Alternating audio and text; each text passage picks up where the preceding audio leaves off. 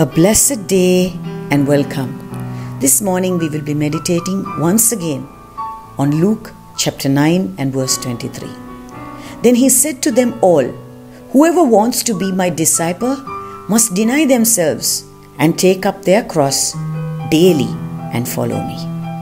Yesterday we learned that one who desires to follow Jesus must first be willing to deny himself.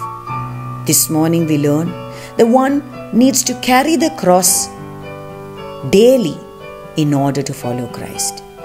It's certainly not a one-time affair. Anyone carrying his cross was a dead man walking. What are our crosses?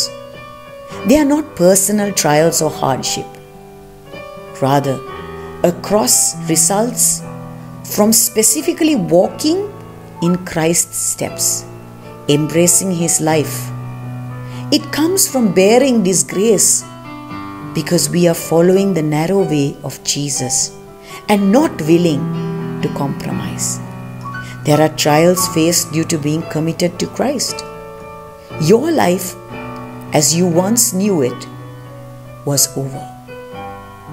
This is not normal or natural, but it is necessary to be Christ's disciple. And it is a slow, painful death. Self wants to lead every day and be in control. So daily we must take up the cross, which signifies death. We are not instructed to try to do better, but rather to die.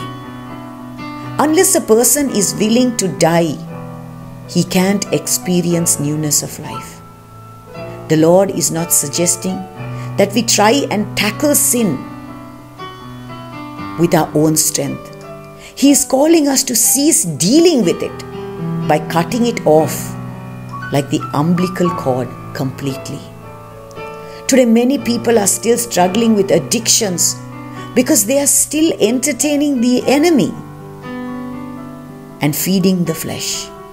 They are not willing to give up anything for Christ. Jesus' example that a Christian's cross